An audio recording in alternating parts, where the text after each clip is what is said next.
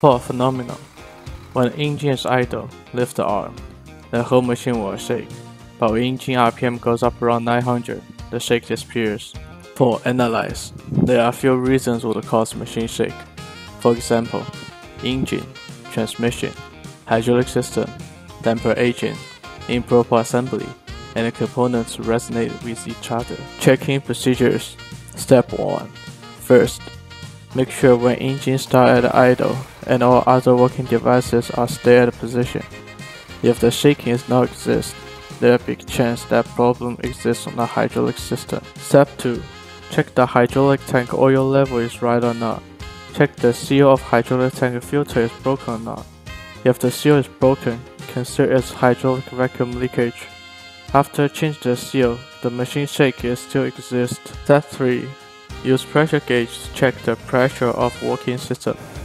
When the hydraulic system overflow and the pressure stay on 16 millibar, then the working pump and overflow valve are fine.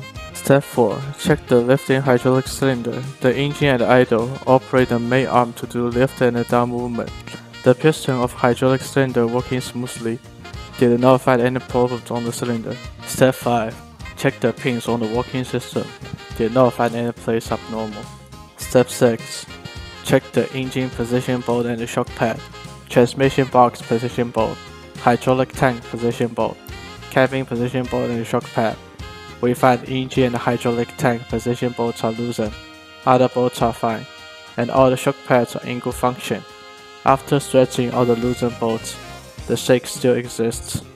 Step 7. Check multi-control valve.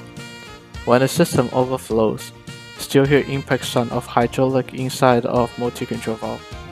Then overhaul the multi-control valve. Did not find any problems.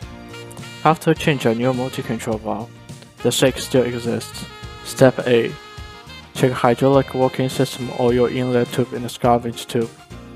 Did not find any intervenes between tubes, frames, and other parts. Step 9. Drain all the hydraulic oil. Check inside of hydraulic tank. Find few chips which seems like from gear. Rely on the shape of the chips and the fault phenomenon. We could tell the gear of working pump has been chipped to teeth. Step 10.